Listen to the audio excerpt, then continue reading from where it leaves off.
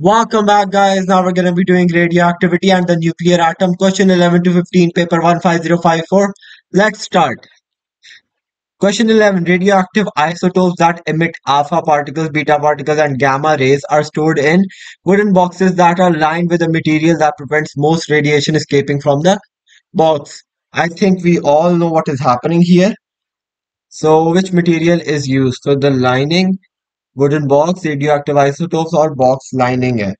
ठीक है ना It will be copper glass lead is an effective like source against various types of radiation क्योंकि इसका atomic number जो होता है ना that is very high and the density too.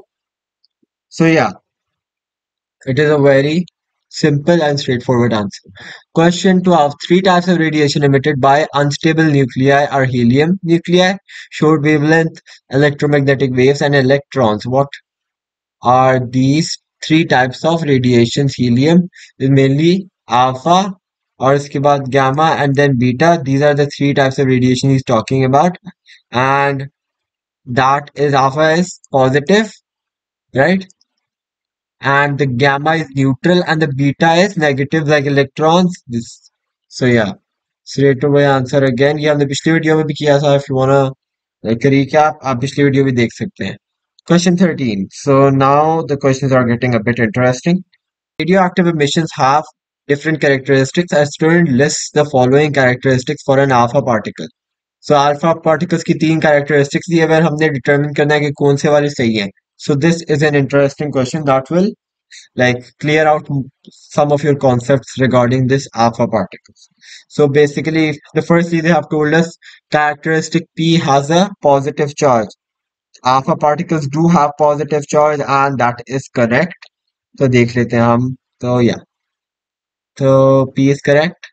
Q, it has a high penetrating ability. It does not have a high penetrating ability. Like on an opposite side, it has the least penetrating ability. अगर आप एक thin piece of paper low, it will not be able to penetrate through that paper. Although जो उसकी ionizing effect है, that is the highest. But इसकी जो penetrating power है, that is the lowest. ठीक है ना? It cannot pass a तकरीबन yeah, it can pass through air up to 5 centimeters and it can be stopped by a paper. So yeah, that is not correct. So not correct. Q green is not correct, right? और आगे हम देख लेते हैं characteristic R. It is a component of electromagnetic spectrum. Nope, it is not. So only P is correct. Yeah. Question 14. Question 14 में हमें बोला गया है a wooden box is believed to be 6,000 years old. Which isotope found in object is used to determine the age of the object? So I think we know what he's talking about. He's talking about carbon dating. So carbon dating के लिए carbon 14 use होता है and it is widely used to determine what the organic or the age of the organic material by measuring the decay of carbon 14 isotopes, right? Within that specific sample. जो carbon 14 होता है, it's a radioactive isotope of carbon or it decays over time and its half-life is approximately 6,000 or 5,700 years. और अगर हम इसका ratio compare करें carbon 14 का with a sample, so we can estimate how much the half-life is, right?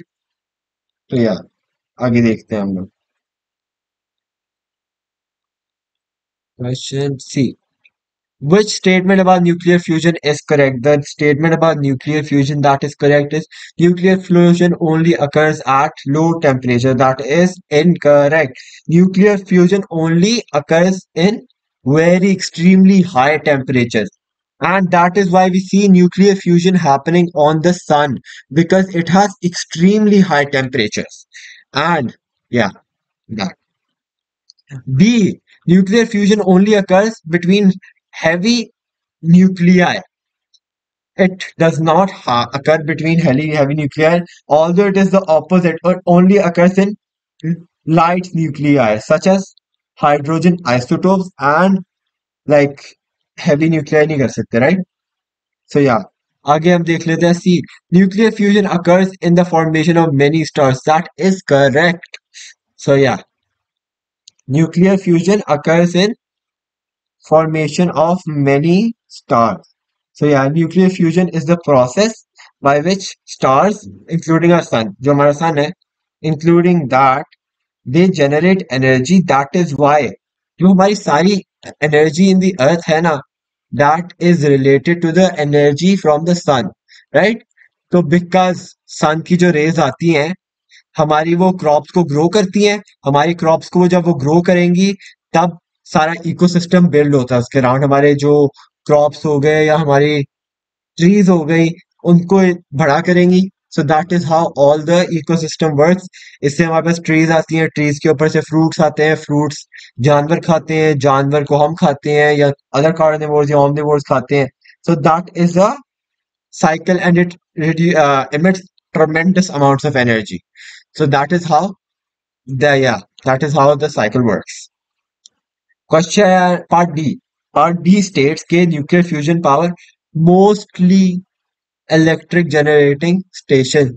No, although we have been trying this, we have not been successful since क्योंकि ये इतने high temperatures पे होता है that like we cannot find a substance that can withstand that temperature, right? Nuclear fusion is not yet practical method of generating electricity because, yeah, that reason. Although it is a very well researched, आपने सुना होगा कि it is the next breakthrough in our future कि हम इससे unlimited energy produce कर सकते हैं और almost unlimited energy, and it is a very efficient way of converting energy.